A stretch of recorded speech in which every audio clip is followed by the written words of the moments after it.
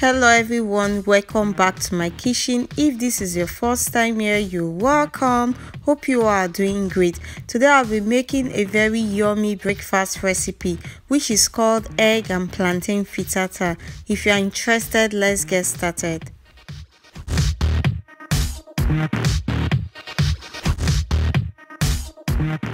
So the first thing I do is to introduce you to what I'm using.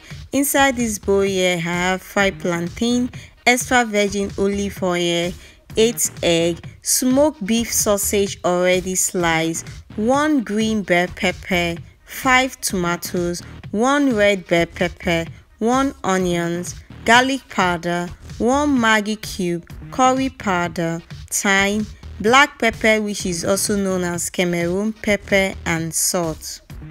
I'll pour my oil inside the pot. You don't need much oil, I'm just using 4 tablespoons of oil. When the oil is hot, I'll pour my diced onions.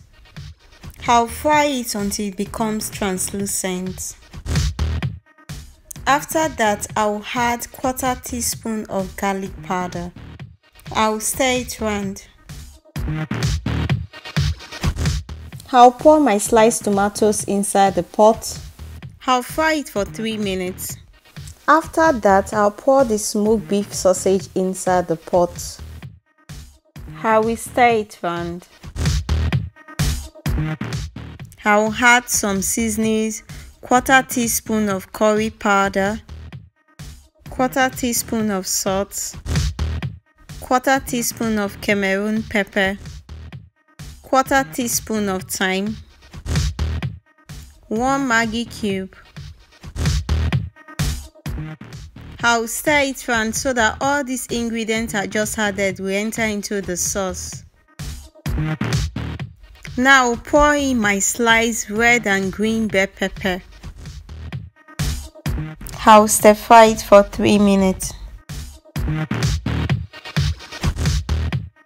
I finished making the base for the egg and plantain frittata, so the next step now is to start breaking my eggs into a mixing bowl. I'll whisk the eggs.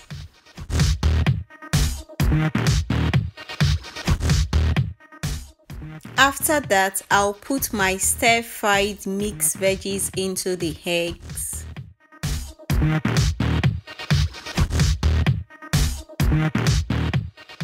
I'll stir it round so that the mixed veggies and the eggs can combine nicely. I'll pour some oil inside the fry pan.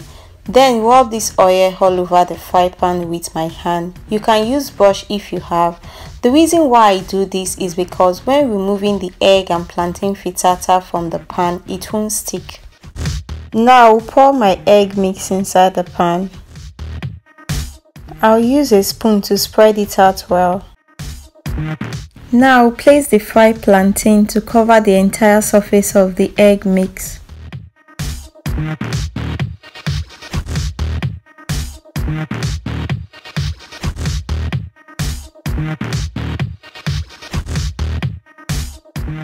I'll add the green bell pepper and the red bell pepper to garnish it.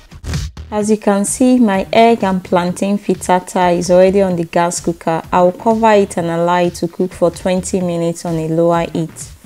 So guys, it's up to 20 minutes now. This is how my egg and plantain frittata looks. If you love this recipe, please don't forget to subscribe, like, share, and put on the bell notification button so that you know when I upload video. Everything I use will be down in the description box below. Thanks for watching. God bless you. See you guys next time. Bye.